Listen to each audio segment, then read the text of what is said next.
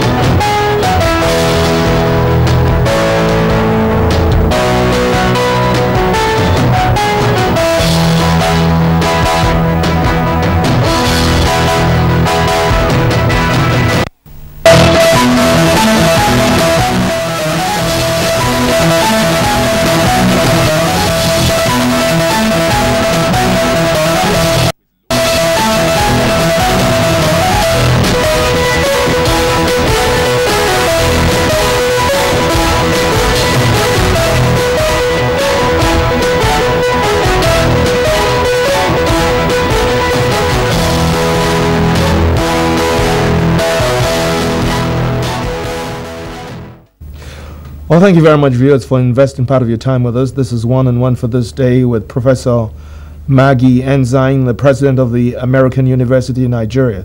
Madam, shortly before we went on break, we were discussing all kinds of issues, but yes.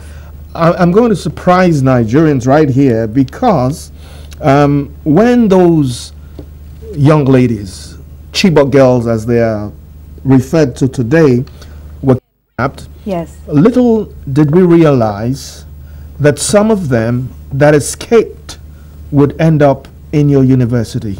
Tell us how that happened and what is the current situation now.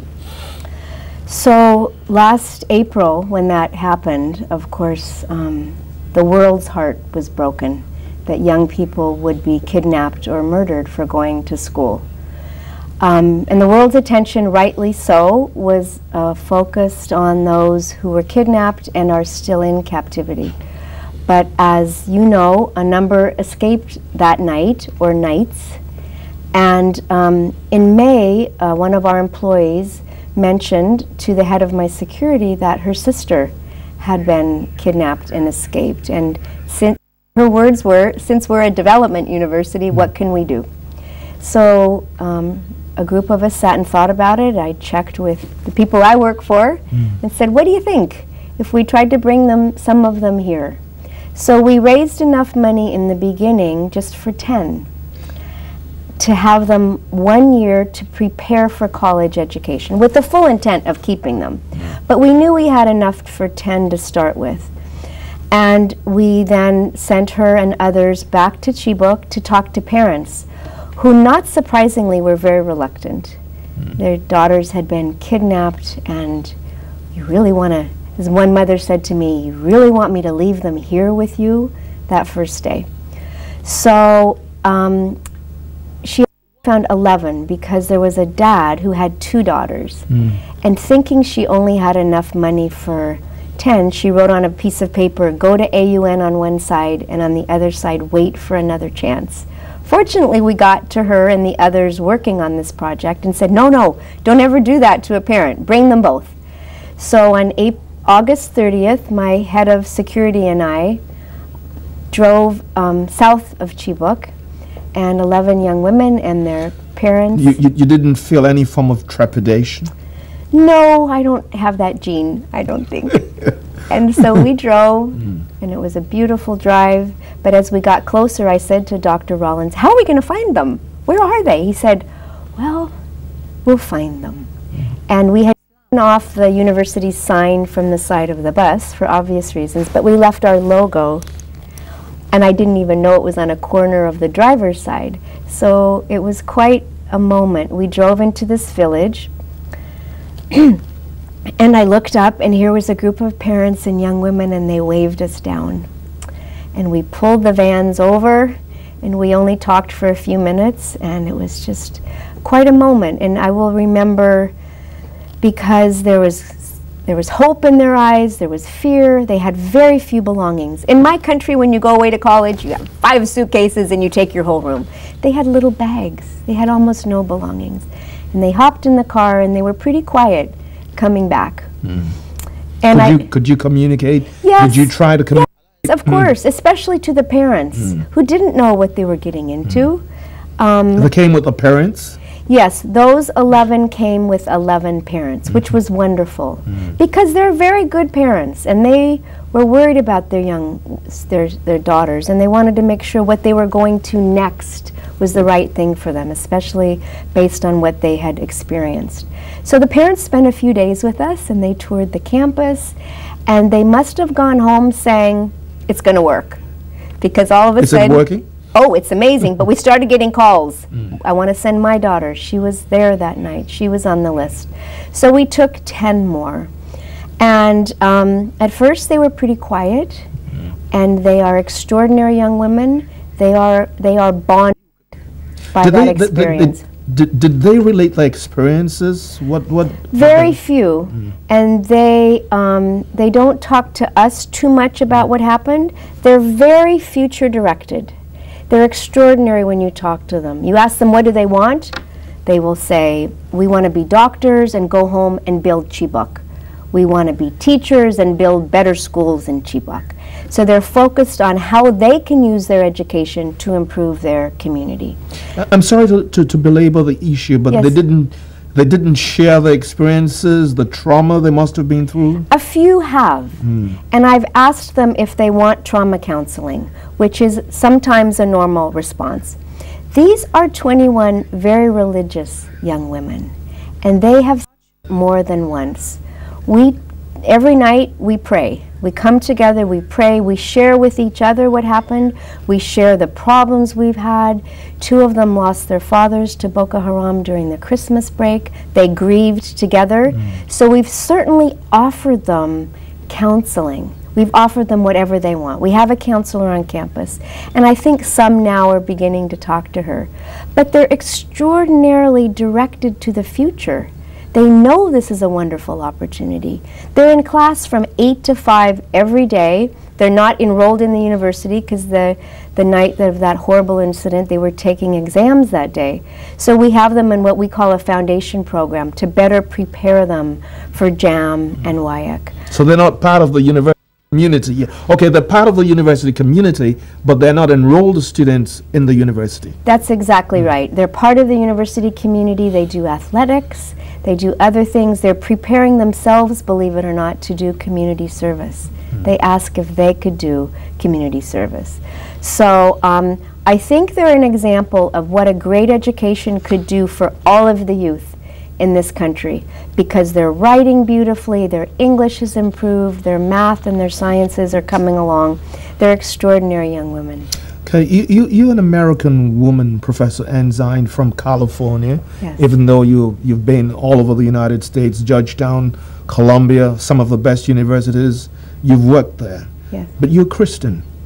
Are you Christian? Yes. Do you have, and I imagine that the greater member of your faculty happen to be Christians? It's both. Both. Yes. I was just going to ask, is there any undulating relationship as a result of your religion? Absolutely not. We are very much an interfaith campus and community. Our students, their faith is their private decision, as it should be, I think. It makes us who we are, but it's private. So there are absolutely no challenges. On the Ottawa Peace Initiative, you know I was in Washington recently, and I brought in 3 of the members to several of the congressmen via Skype. And what surprised him is I had a Catholic bishop and a woman, and they all call each other my imam, my bishop. It doesn't matter if we're Christian or Muslim. It shouldn't matter. Yes. Yes. And so that's how we feel out there. We respect each other's religions. We do these massive food distributions at the Muslim Council offices with Christians and Muslims. Bishop Mamza does them at St. Teresa's Catholic Cathedral with Muslims and Christians. He has 3,000 people living on his grounds, Muslims and Christians. We can't let the world turn religions against each other. We can't let these terrorist groups divide people. So we've tried to come together as a campus and a community. Before I came to do this interview, there was, well, not some cynics, but some negative vibes, saying that, for example, even though we know that the movement spirit initially of this whole program, American University Nigeria, it wasn't called that before. I think it was called APTI. Yes. Okay. That could it be that this whole idea is a CIA project? That those who there's some cynics who feel that way. How do you respond to that? I would laugh at that. Of course it's not a CIA project. I don't know where that comes from.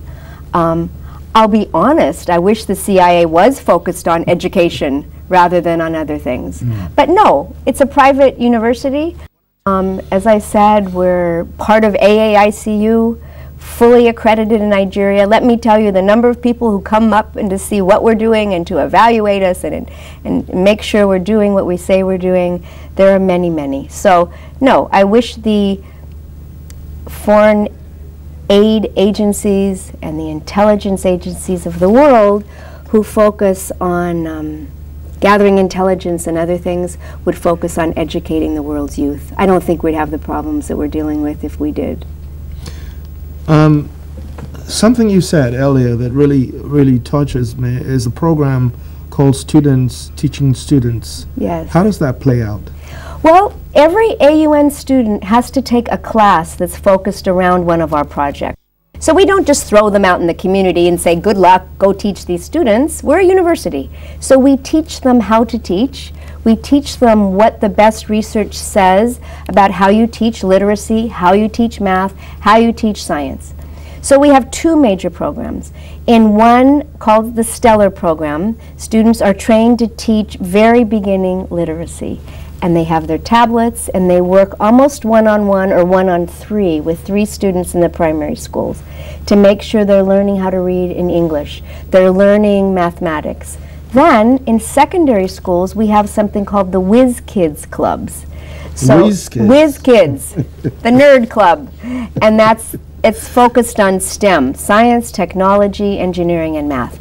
Our students are out in 22 secondary schools after school with the Whiz Kids clubs, teaching these young kids science, technology, engineering, and math. It's extraordinary. You should come and visit.